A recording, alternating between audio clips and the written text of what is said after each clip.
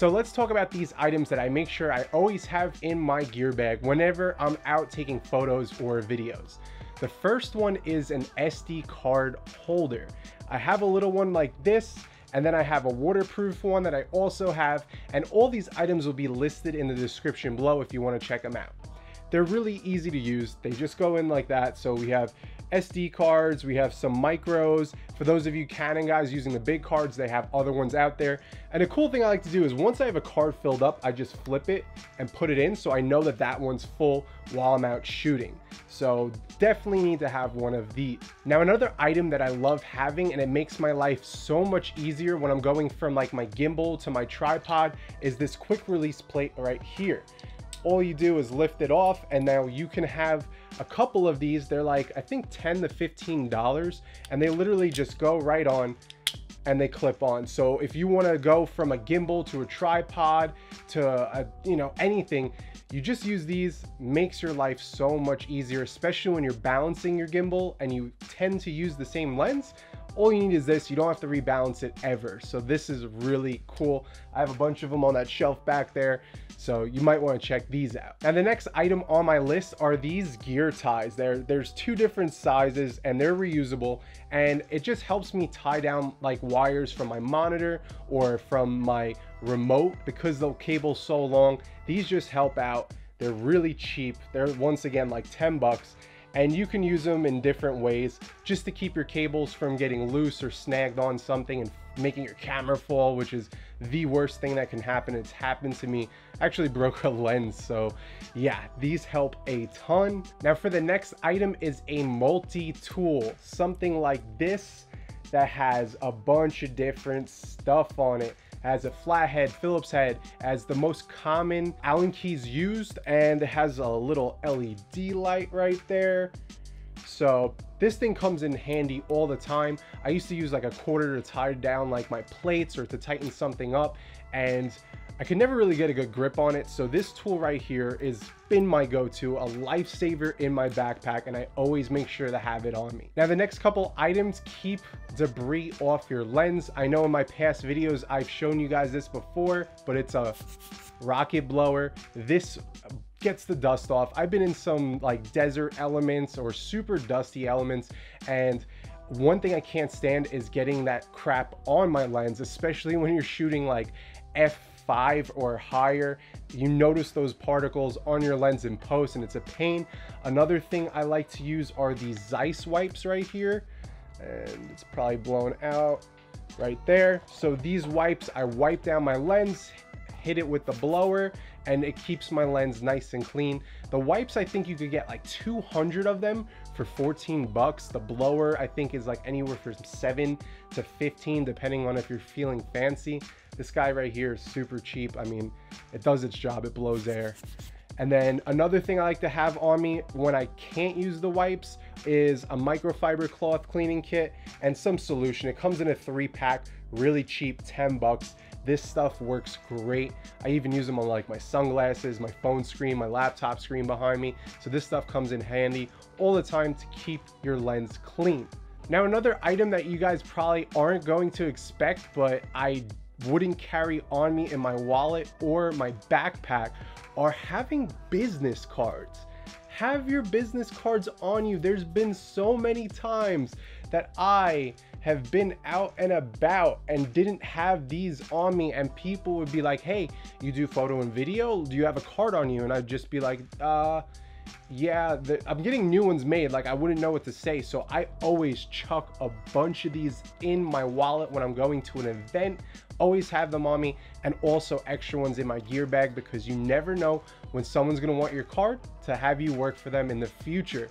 So I used Vistaprint, and if you go on their website or search online, there are a ton of promo codes. I think I had like 500 made for like 30 bucks, and that's with like my custom picture of a drone shot that I took on the front, and all my information, my handles, my email, my phone number on the back. So that stuff is super important, and it looks professional. So make sure you have your cards in your gear bag. Now another item that has saved my life so many times is an external battery pack. Now this one right here has a bunch of different ports on it. It's 1200 mAh, so I can charge my phone, I think, like 2 to 3 full times. I could charge the camera if I ever need to. I mean, there's been times where I've been out in the desert or in a cave or somewhere and my phone was dying or my camera was dying, so this thing has been a lifesaver. These could be a little pricey depending on the size that you get, but the bigger the size, the more power you have. So if you're going camping or on a hike, you might need this. This thing is awesome. I don't know where I would be without it. So for the next item on the list are these Meike extension tubes that change any lens into a macro lens. Now they're really simple to use, and you can do a 10 mil or 16 mil on them, or you could stack them and get some really tight pictures and some crazy B-roll. You could get some awesome macro shots with these, and a lot of people overlook the macro shot, but whether you're taking pictures of insects or something super detailed like a diamond ring at a wedding, or some B-roll of just something super detailed, these come in handy. And I'll link these in the description below as well. 26 bucks. So my 55 mil with this thing crushes it. It is crazy how close I can get to a subject and get some really cool pictures. I mean, these things, if it wasn't for Daniel Schiffer showing these on his YouTube channel and what he could do with these, I would have never known about them. And they have them for all the different cameras. These are the Sony E-mounts right here. Pick them up. Best investment ever. So for the next item that we have here is gaffer's tape. Now, for those of you who have never worked in the film industry, this stuff is non-residue leaving tape, and it's very easy to use. Whether you never know when you need tape to hold something down, and in the film industry, I mean, everyone always has this on them. It's just a go-to. I love this stuff. I mean, you could tape down wires on the floor, you could tape down wires, or I mean, what have I used this for? I've used this to, oh, okay, so we're back. So I even use gaffer's tape on my Zhiyun crane, because this stuff likes to bang around and whatnot, and I don't want to get it scratched up. I put it around all the edges, and shout out to Tam. He's an awesome DP, homie of mine. He showed me this on his crane too, and it saves like the gimbal from pretty much getting scratched up. So there's so many uses for gaffer's tape. I really suggest you guys checking that stuff out. It's cheap. A giant roll like this big is like 14 bucks. So you guys might want to have that on you. Now the next item I always make sure to have in my gear bag is a headlamp. For those of you who haven't checked out my Milky Way tutorial, I'll put it right up here, but I use the headlamp anytime I know I might be in a dark situation where I need some extra light. If I'm shooting sunset and I have to walk back to my car, this thing, 14 bucks, super bright, has a bunch of different modes on it. Always have it. You never know when you need some extra light, and the iPhone just doesn't cut it.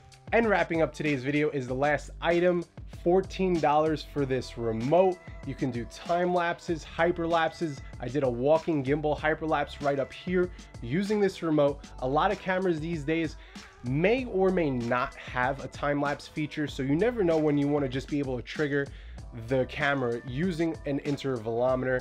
So these things super helpful. There's been times where I didn't have it on me and I decided to do a time lapse and I couldn't because I didn't have it on me. So this thing, definitely make sure you pick it up. And that wraps up today's video. I just want to give you guys some cheap accessories that you never know you might need, that I feel like you guys should have in your gear bag. My name is Jason Anthony, guys. Thank you so much for checking out today's video. Check out my Instagram. If you have any questions, you can always hit me up on there. I love chatting with you guys. Until next time, peace.